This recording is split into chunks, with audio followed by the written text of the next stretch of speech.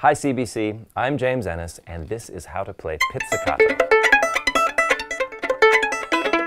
Pizzicato is a technique where you pluck the string, and you can do it with either of your hands. Most of the time, you'll be called on to do it with your right hand, sometimes with the bow, and sometimes you can put the bow down. Basically, you're going to grab the string and pull it. Pretty simple. It's probably the thing you did when you first picked up a violin. Now, as simple as it seems, there's actually a lot of different ways to do that. You can get a different tone depending on where on the string you pluck. Some people prefer, when they're playing things that are complicated, to brace their thumb here on the side of the fingerboard. The technique when you're holding the bow is really just the same, except of course you don't have that option of bracing your thumb.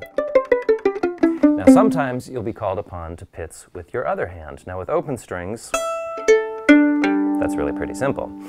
Sometimes it gets more complicated where there will be techniques where you are expected to play a sound with your bow that sounds like a pizz and then pull with your fingers to make the other pizzicato notes.